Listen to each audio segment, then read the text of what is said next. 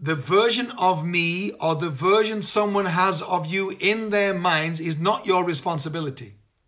You are not obligated to play a part in their narrative that they have about you. You're not responsible for it. You don't need to know what it is.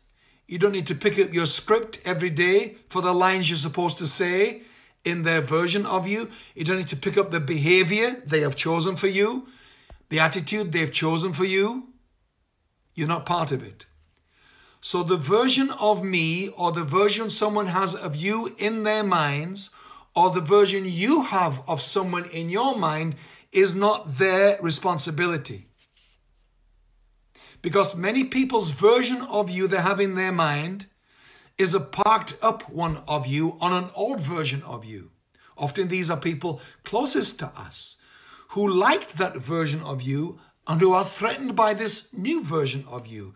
So they want to keep you trapped in and stuck in their version of you because that version of you gave them a sense of control over you or more a sense of certainty about you. Now you are unpredictable and you are not safe anymore.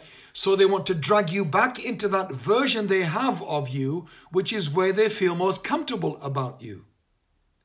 But you have no obligation or duty or loyalty to that version of you whatsoever. This is why as you keep growing and reinventing, you have to keep changing your relationships in your world. Some people can't be with you in this version of you like they were before unless they can catch up to where you are.